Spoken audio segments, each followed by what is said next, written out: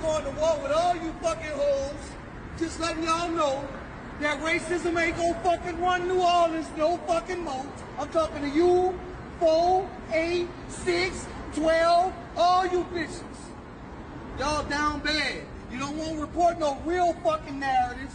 You just want to support this shit that keeps us reeling. Fuck you bitches. All you bitches.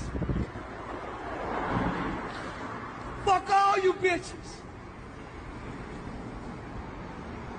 We drawing a line today in New Orleans.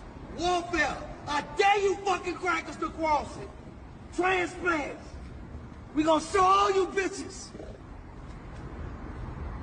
I got one life, bitch.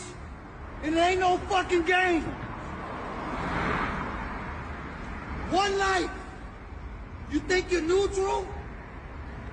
While you sit on the fucking mass media side, you think you neutral, bitch? You're not. And you all gonna pay. Every one of you funky hoes. Gonna pay, bitch.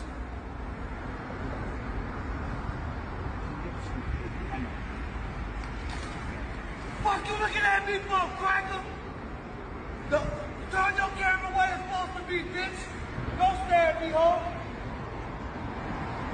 I'll give you something to stare at, bitch. Don't fucking play with me. Y'all know the system corrupted. From the DA to the judges to their attorneys, they're the ones who guilty. He did self-defense. Self-defense. My cousin fought for his life. Any man in that position would have did the same thing. It's not right, and they know they're not right. They corrupted. New Orleans is corrupted altogether. And Frida said that. Okay, well, first off, can you guys tell us a little bit of how you guys are feeling after today's verdict? We're disappointed in the verdict. We appreciate the hard work the jury put in. We respect them. We also respectfully disagree with the verdict. Which part about the verdict do you guys disagree with? We believe the correct verdict would have been a not guilty on both counts. Right. We intend to file an appeal, and we'll be continuing to fight for correct. Is there anything that you think could have changed or swayed the jurors' decision? I think that one of the things that the district attorney did well, and one of the few things that he does well, was he gave an emotional narration and tries to make sometimes it's hard to ignore feelings and emotions. As Sarah said, I certainly respect the jurors. I certainly respect the time that they put into the deliberations in the trial. Days that they'll know everything.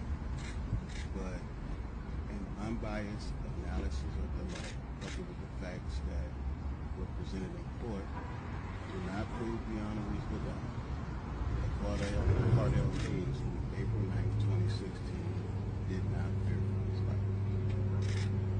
Were you surprised that the guilty verdict came back for one count and not the other? Being honest, yeah. Why were you surprised about that?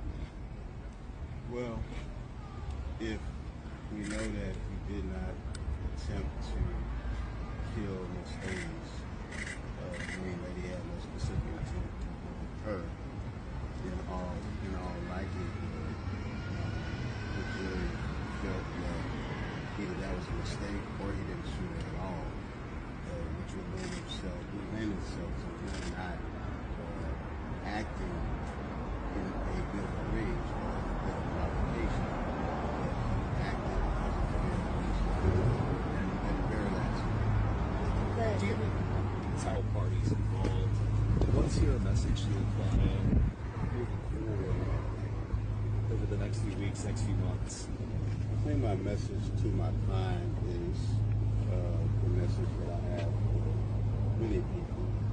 What happened on that night was tragic. Two families have been severely torn, destroyed, heartbroken. But at the end of the day, despite the gravity of what happened,